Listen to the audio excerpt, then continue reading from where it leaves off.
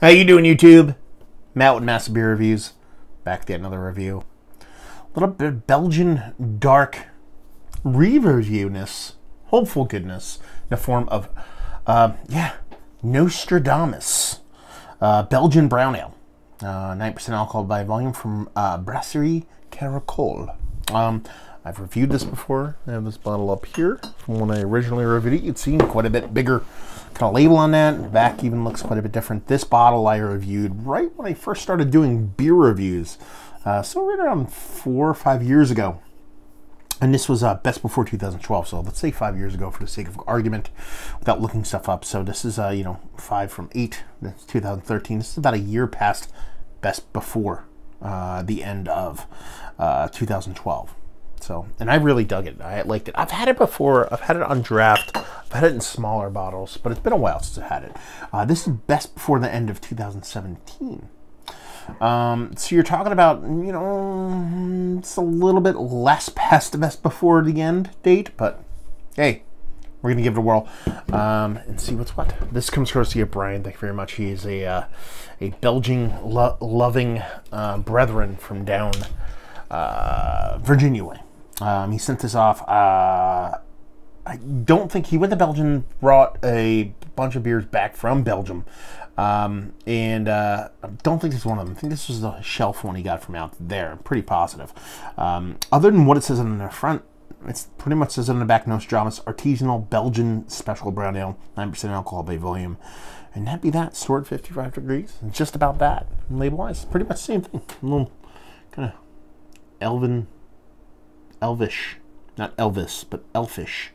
Dude, a little kind of monocle periscopy kind of thing going on there. What do they call those?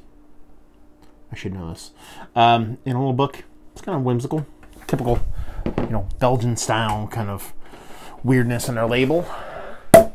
Give that a pop and see what this sucker's got. Really in the mood for a good Belgian, man. Oh man, it's been a bit, so hoping this one shows and proves. What do we have going on with this one? Bits and pieces. I can see the funk and all the bits and pieces kind of floating around in that sucker. Pinky finger, what I like to not my coffee to look like, but my malted malt ball. Rich, deep kind of brown to it. A little bit of creaminess on top. Super uniform bubbles throughout. And that dirty doo-doo water that is quintessential for a Belgian dark. Now, they're talking about a Belgian special brown ale. 9%, that kind of murkiness. It's kind of verging in that double quadish area. I'm sure they're just doing their kind of special brown ale just to be, I don't know, special or something. But yeah, she looks the part of a nice rich Belgian dark airing in the side of that kind of double quad type area, not necessarily your generic kind of Belgian dark. Let's see if you get a nose. That's just sugar daddies, baby. You're getting a sweet, nice, rich, caramelized, a little bit of kind of burnt brown sugar, dilty kind of caramel vibes off it. It's sweet, but not overtly sweet. I mean, it's sweet. It's very sweet. It's a Belgian ale. It has that candied sugar kind of ad nauseum going on, but it's supposed to be there. That's what it's supposed to be going on. So I'm not necessarily saying it's not sweet. It's not overly sweet for the style. Yeah, just that rich date figgy mixed with a little bit of sugar daddy thing going on. There's this soft kind of slightly muted kind of red fruit kind of floating in the background. Nice bready notes kind of floating around there. A bit of a delicious kind of fruity and bready yeasty goodness on top of that nice rich kind of caramel kind of sugar daddy date and figgy notes. And it just smells super delectable, super drinkable, while at the same time being 9%. Not necessarily a bad thing. Let's dive in. Cheers.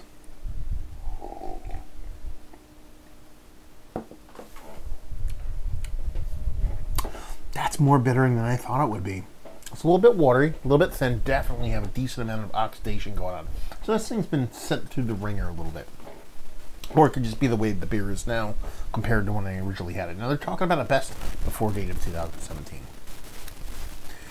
The original one I had was a little bit further than that, but for me it held up a little bit. There might be even a little bit of the TCA kind of corky thing going on here. You have a whole bunch of different angles coming at this beer with a bit of negativeness to it, but I still kind of dig it.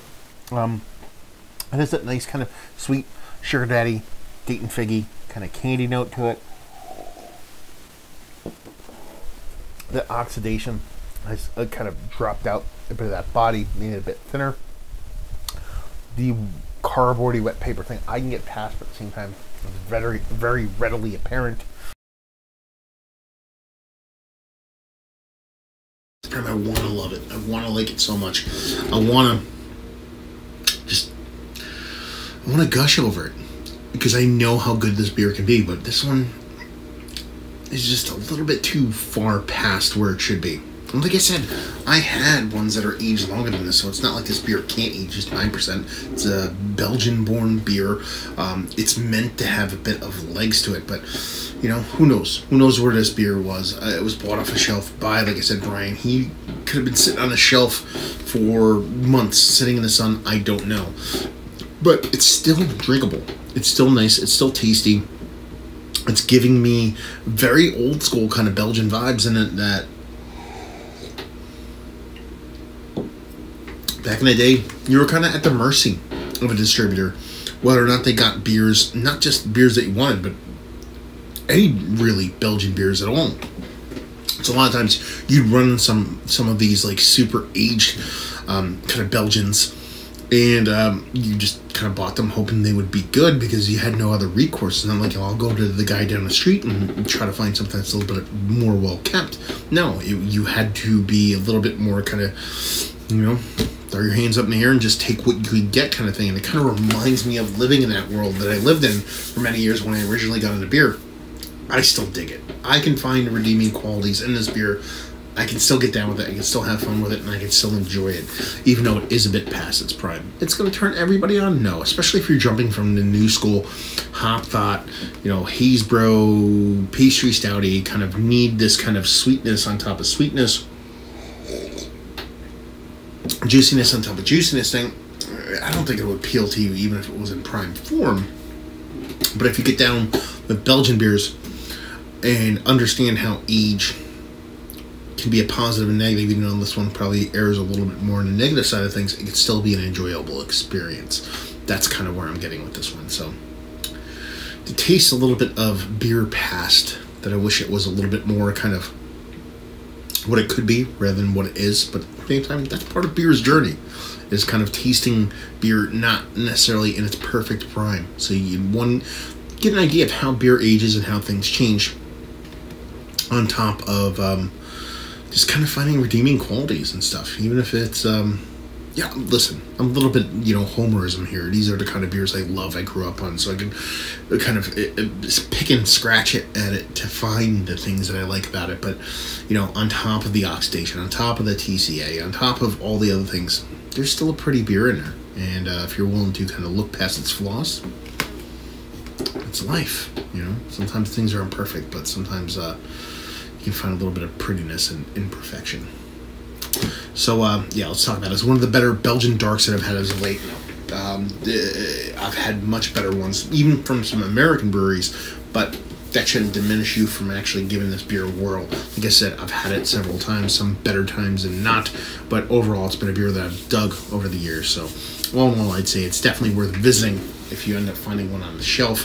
Value and availability, I forget what this cost. It might have had actually a price tag on it when it was sent to me. Actually, it did. You can still see the stickiness up there. It was probably $12, I think it was, which, you know, it's kind of decent price range when it comes to your kind of Belgian dark, especially aged stuff. Again, past its prime, but, you know, a couple years sooner, find that wheelhouse, and you're almost making out in a deal, and leave you with, if you like what we like this, if you like Belgian beers, if you like aged beers, if you like cellar beers, if you enjoy a beer even if it is past its prime, this will definitely do you proper, because it's giving you all those notes that you'd really want to hit with these kind of Belgian darker beers, but it's a little bit, you know, long in a tooth, and well, not necessarily the most perfect thing in the world, can still be pretty fun. So there you go. Another review in the books. Hopefully you guys enjoyed it. If you didn't, anywhere in between down there, words and stuff and things. Massive Beers. Check me out doing the whole social media stuff if you want to check me out there. Beer Massive. You can check me out doing the whole podcasting thing if you want to check me out doing that whole stuff. And hopefully you guys enjoyed the review.